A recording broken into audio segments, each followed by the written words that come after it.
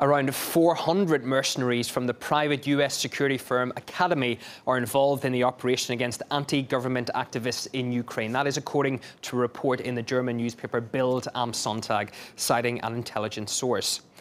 Earlier, the German intelligence service told the government about the mercenaries' involvement in the operation. However, it's not clear who commands and pays the private military contractors. Academy, previously known as Blackwater, gained notoriety after alleged atrocities committed during the Iraq War. The firm had earlier been accused of involvement in the Ukrainian crisis. An unverified video that supposedly shows US private contractors operating in the city of Donetsk emerged in March. The security company has not commented on the latest revelations, but previously denied any involvement in the Ukrainian crisis. I'm now joined live by foreign policy expert Daniel McAdams to speak more on the subject. Hello to you. What are your thoughts on these recent revelations? Why would the government in Kiev involve foreign mercenaries? Well, I think you have a lot of Kiev-appointed oligarchs in the East who are very, very wealthy, and they have an interest in trying to quell this unrest. What's interesting about these last two stories we've seen about U.S. involvement is they've both come from major German newspapers, and it makes you wonder whether the Germans are not getting nervous that the U.S. is pushing this too far.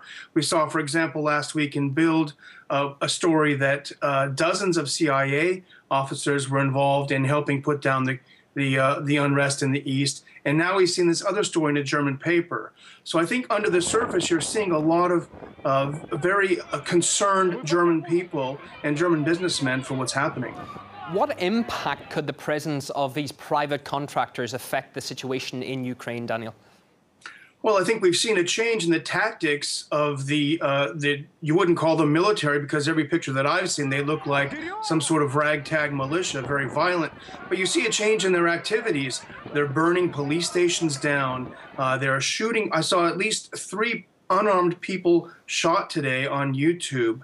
It seems to be their purpose is to foment chaos and to destabilize the East. So they're not really about stabilization, but destabilization. Now, as I mentioned earlier, contractors from Blackwater were accused of atrocities in Iraq. Why would a company with such a track record be invited onto Ukrainian soil in the first place? Well, because they're not connected to governments. They don't feel they need to abide by international law. They are able to use extreme violence. We saw what happened in Fallujah. You saw a city decimated by these people.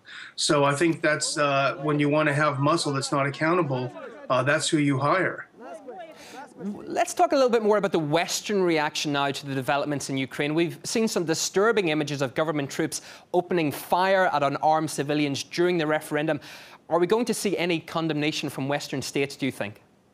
Well, as is the common practice when the U.S. doesn't like a vote that's coming up, they've already condemned it beforehand. The State Department issued a press release yesterday saying that it condemned this referendum that was being held by, quote, armed separatist groups. But anyone with a computer and an internet can see that the armed organizations are not the people in the streets. As I said, I've seen at least 3 people killed today.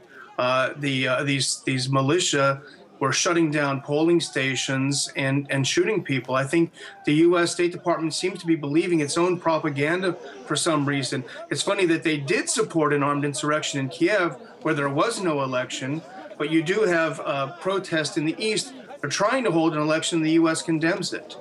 Now, the circumstances are not great for the elections in the East, of course, but they will not be any better for the May 25th presidential race. And just briefly, the US and indeed the EU have said they won't recognise the referendum results. Why does the opinion of all these people not count? Well, the U.S. loves to support democracy, except when there's a danger of people voting the wrong way. Look what we saw in Egypt not that awfully long ago. It really is a hypocrisy on the part of the U.S. government. And I think it's becoming more and more obvious to the rest of the world. It's damaging our reputation. Daniel McAdams, Executive Director at the Ron Paul Institute, we thank you for your time.